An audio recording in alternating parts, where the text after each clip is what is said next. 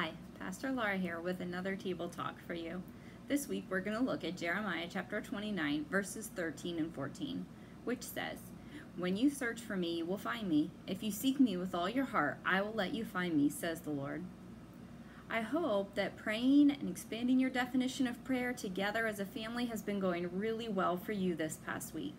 As we continue to seek out how we can employ family faith formation in our lives, I have a simple task for us. Our task is simply to seek the Lord. Now, I'm not talking about hours of endless Bible reading or challenging Bible study.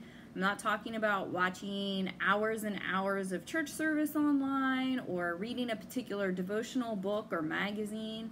I'm not even talking about setting aside a particular time of day for devotions as a family.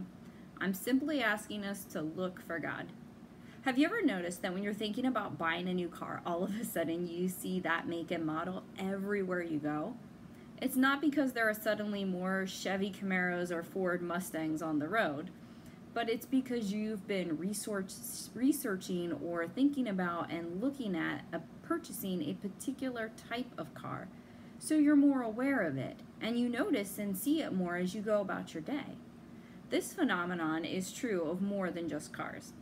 God has given us an amazing mind as well as the gift of the Holy Spirit to lead and focus our minds and our attention. So with a little effort, a little bit of faith on our part, we can seek God and find God all over the place. All we have to do is start looking for God. And you know what?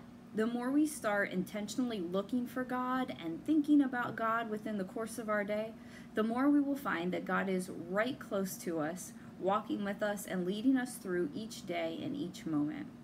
So we can just take this same principle of when I'm thinking about buying a particular car, I start seeing it everywhere. So I'm going to start training my mind to think about God a little bit more so that I start seeing God everywhere I go. As we start to try and be more aware of all of the places that we can find God in our lives, and as we seek to look for God, we'll find God all over the place. Just like Jeremiah tells us that when we search for God, we will find God. So as we seek, we'll find God in unique cloud formations and in the kind words that strangers speak to us sometimes in passing, or in the embrace of a family member, or the lyrics of a song on a radio, even if you're not listening to Christian radio stations. We'll find God in something we taste that is really delicious and want to give God thanks for it, and the list goes on and on and on. Not only will we find God in those extraordinary moments of life where we expect to find God, but before long we'll also find God in the ordinary. We'll find God as we're driving places or doing shopping or doing a chore that we like or a chore that we dislike. And the more we find God in the day-to-day of our lives, we'll find not only that we start to see God in the ordinary, but also that we can experience God not just in moments of joy and perceived success, but also in moments of sorrow, in moments of frustration, and in moments of perceived failures. I challenge us this week as our family together to keep praying in a variety of ways, but also to make one of our prayers be that we would find God throughout our day. Within our families, we can help each other be accountable for looking for God more by asking each other, where did you see God at today?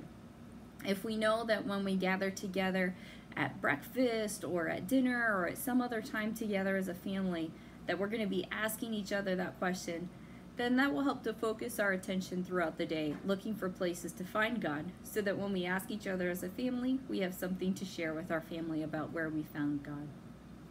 So this week together, a simple faith formation task. Just seek for the Lord, and as we seek out our God, I guarantee you we will find Him.